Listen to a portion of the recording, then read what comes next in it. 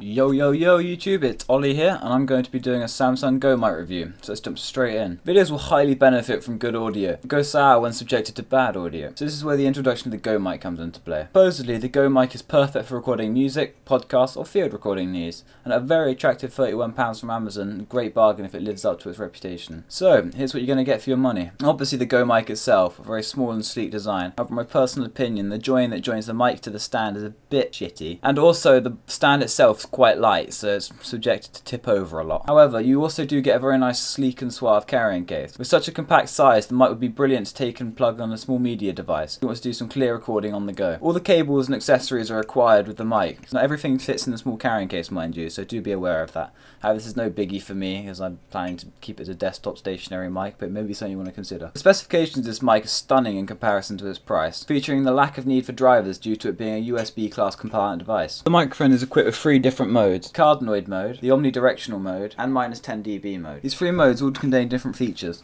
I'm going to start out with the cardioid mode. With this mode runs between 80 Hz and 18 to 18 kHz. This is the most widely used setting. It will clearly pick up your voice without the normal necessary use of a pop filter. However, do play around with the microphone as it will pick up almost anything in front of it. There's also omnidirectional mode. This picks up everything in a complete 360-degree circumference around the mic. This would be really good if you're having a group conversation with many people and you just wanted to walk around a table or something of the such. Finally, there's the -10 dB setting. This is the setting that I've been using whilst doing this review. You need to be quite close to the microphone, but a very clear and crisp audio is what you get when you use this setting. This would most likely require the use of a pop filter, mind you, which does majorly affect the portability of the microphone, which, as the microphone suggests, is what it's all about. Here's a little test for each setting.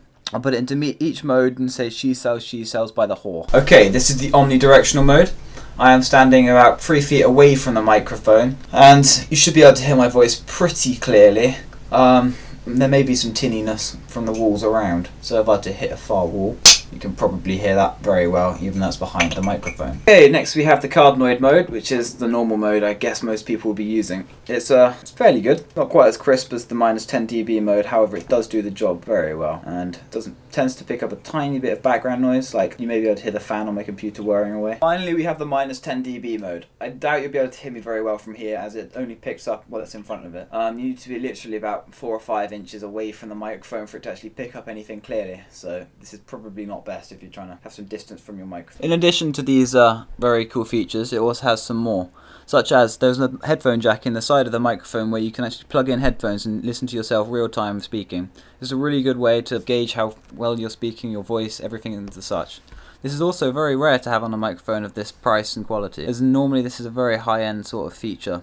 Thank you everybody for watching. I hope this has swayed your mind as to whether you should buy the Go Mic or not. I would highly recommend it. And as always, please make a comment, rate and subscribe if you feel this video is helpful or informative in any way. If not a tad boring, I'm sorry about that. Guys.